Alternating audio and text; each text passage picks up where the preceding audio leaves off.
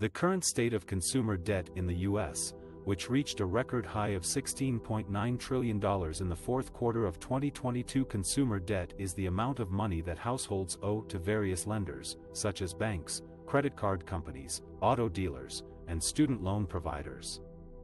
Consumer debt can be divided into two main categories: secured debt and unsecured debt.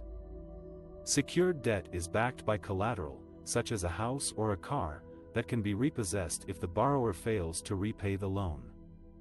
Unsecured debt is not backed by any asset, and includes credit cards, personal loans, medical bills, and student loans. According to the Federal Reserve data released in February 2023, consumer debt across all categories totaled $16.9 trillion at the end of 2022, up about $1.3 trillion from a year ago. This was the highest level ever recorded, surpassing the previous peak of $15.7 trillion in the third quarter of 2021. The increase in consumer debt was driven by rising balances across all major categories, such as mortgages, auto loans, credit cards, and student loans. Mortgages accounted for the largest share of consumer debt, with a total balance of $11.9 trillion in the fourth quarter of 2022. This was up about $250 billion from the previous quarter and about $1 trillion from a year ago. Despite a decline in originations, mortgage balances increased due to strong demand for housing and limited supply.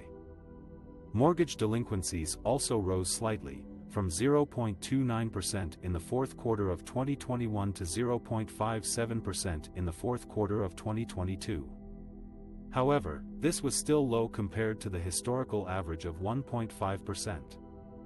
Auto loans were the second largest category of consumer debt, with a total balance of $1.7 trillion in the fourth quarter of 2022. This was up about $100 billion from the previous quarter and about $200 billion from a year ago. Auto loan originations reached a record high of $204 billion in the fourth quarter of 2022, reflecting strong demand for new and used vehicles amid supply chain disruptions and rising prices. Auto loan delinquencies also increased, from 1.6% in the fourth quarter of 2021 to 2.2% in the fourth quarter of 2022, indicating some stress among borrowers. Credit cards were the third largest category of consumer debt, with a total balance of $1.3 trillion in the fourth quarter of 2022. This was up about $80 billion from the previous quarter and about $100 billion from a year ago. Credit card balances grew robustly in the fourth quarter of 2022, as consumers resumed spending after lockdowns and took advantage of promotional offers and rewards programs. Credit card delinquencies also jumped, from 3.2% in the fourth quarter of 2021 to 4% in the fourth quarter of 2022, reflecting higher interest rates and inflation pressures. Student loans were the fourth largest category of consumer debt, with a total balance of $1.6 trillion in the fourth quarter of 2022. This was up about $50 billion from the previous quarter and about $100 billion from a year ago.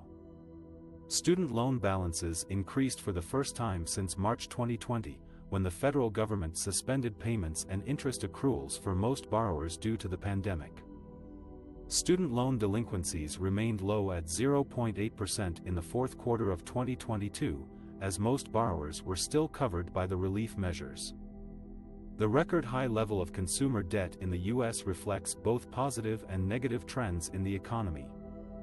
On one hand, it shows that consumers are confident about their income prospects and willing to borrow and spend to support economic growth. On the other hand, it also shows that consumers are facing rising costs of living and higher interest rates that could strain their budgets and limit their future spending power. The sustainability of consumer debt will depend on how well consumers can manage their repayments amid changing economic conditions. Consumer debt is the amount of money that households owe to lenders for various purposes, such as buying a home, a car, or paying for education. Consumer debt in the United States has reached a staggering $17 trillion, which is more than the annual GDP of China. How did this happen and why does it matter? There are four main drivers of consumer debt growth: mortgages, auto loans, credit cards, and student loans. Each of these categories has been affected by different factors, such as the pandemic, inflation, and interest rate hikes. Mortgages are the largest component of consumer debt, accounting for about 70% of the total. The demand for housing has surged during the pandemic, as people sought more space and comfort in their homes. However, the supply of homes has not kept up with the demand, resulting in higher prices and more borrowing. According to the Federal Reserve, housing debt increased by 14% in 2021, reaching $11.8 trillion. Auto loans are the second largest component of consumer debt, accounting for about 10% of the total. The demand for cars has also increased during the pandemic, as people avoided public transportation and opted for personal vehicles. However, the supply of cars has been constrained by a global shortage of semiconductors, which are essential for modern cars. This has led to higher prices and more borrowing.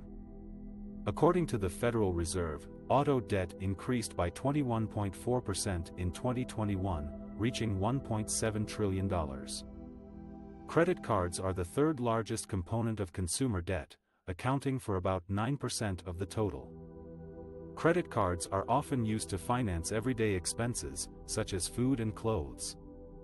However, these expenses have risen significantly due to inflation and supply chain disruptions. The cost of food is up nearly 9% over the last year, and a gallon of gas now averages $4.279 at the pump. To cope with these higher costs, consumers have turned to credit cards more frequently. According to the Federal Reserve, revolving credit increased by 21.4% in 2021, reaching $1.5 trillion. Student loans are the fourth largest component of consumer debt, accounting for about 8% of the total. Student loans are used to pay for higher education, which is seen as a key investment for future earnings. However, the cost of education has risen faster than income and inflation over the years, forcing students to borrow more.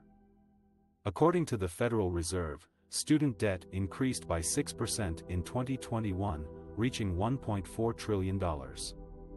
The growth of consumer debt matters for several reasons. First, it affects the financial well-being of households, as they have to spend more of their income on debt payments. This reduces their disposable income and savings, and makes them more vulnerable to economic shocks. According to Debt.org, mortgage payments account for 9.4% of disposable income in 2021. The household debt service ratio, which measures the percentage of disposable income that goes towards all debt payments, is at 9.8% in 2021. Second, it affects the economic growth of the country, as it limits the spending power and investment potential of consumers. Consumer spending accounts for about 70% of GDP in the United States, so any slowdown in consumption can have a negative impact on output and employment. Moreover, high levels of debt can discourage consumers from taking on new loans or investing in productive assets. Third, it affects the fiscal stability of the government, as it increases the interest payments on the national debt and reduces the tax revenue base. The national debt is currently at $29 trillion, which is more than 100% of GDP. The interest payments on this debt are projected to rise from $378 billion in 2021 to $928 billion in 2030. This will reduce the funds available for other public spending priorities or tax cuts. In conclusion, consumer debt is a major issue that affects households, businesses, and governments alike. It is driven by various factors that have been exacerbated by the pandemic, inflation, and interest rate hikes. It poses significant challenges for financial security, economic growth, and fiscal stability.